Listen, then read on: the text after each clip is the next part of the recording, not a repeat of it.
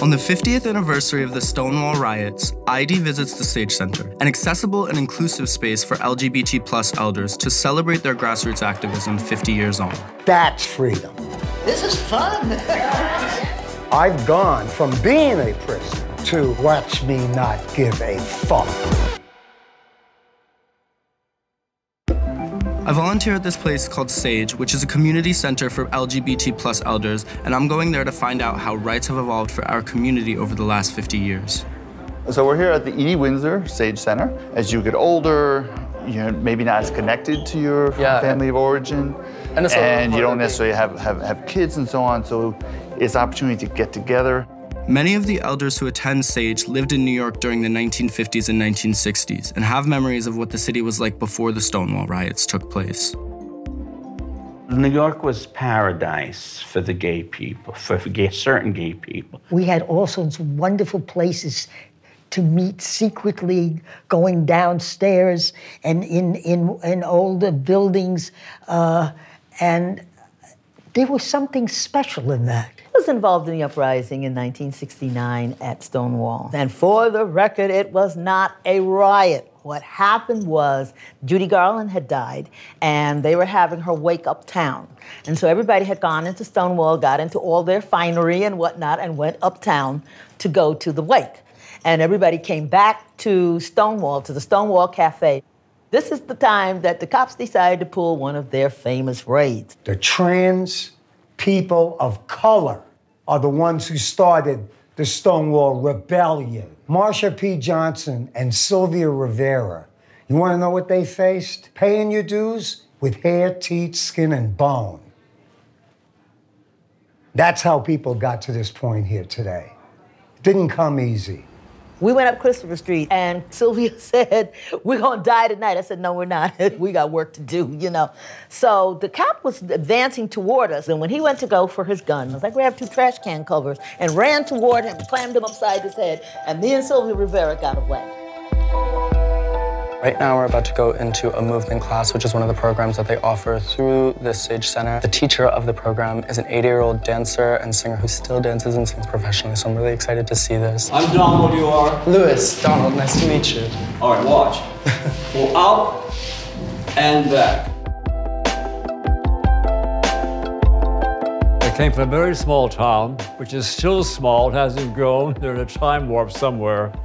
And of course, things I've learned since I've been here that I didn't think ever were possible. It's a place we can be ourselves and not worry. Certainly safe, and lots of things that are interesting to me. The teacher was amazing. I hope to be like a fraction of how alive he is when I'm his age, because he went off.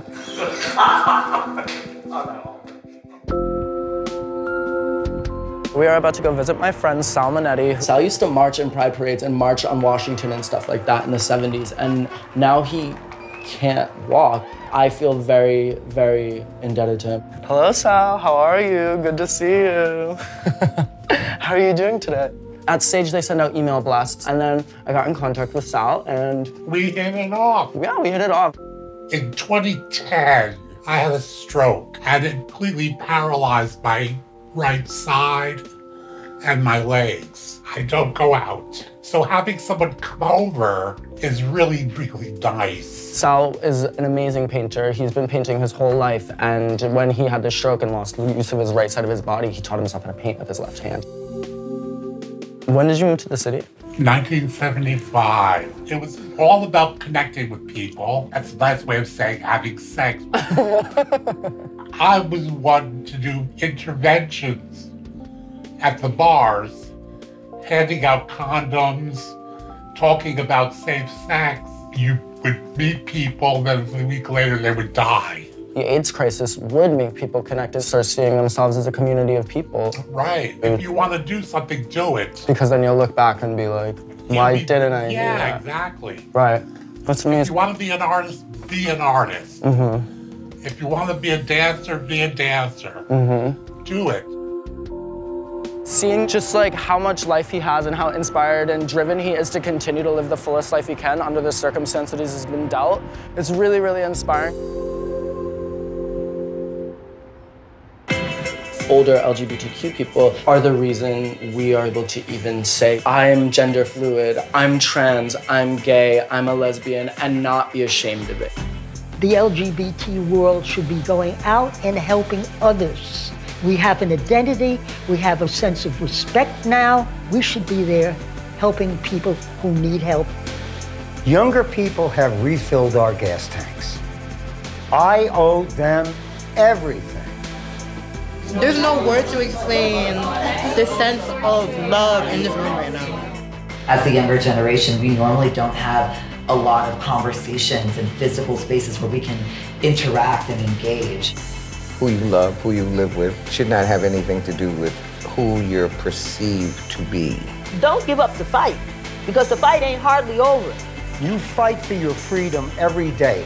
Nobody gives it to you, no politician on the city council. Live your life, live your truth, and live it emphatically 24/7.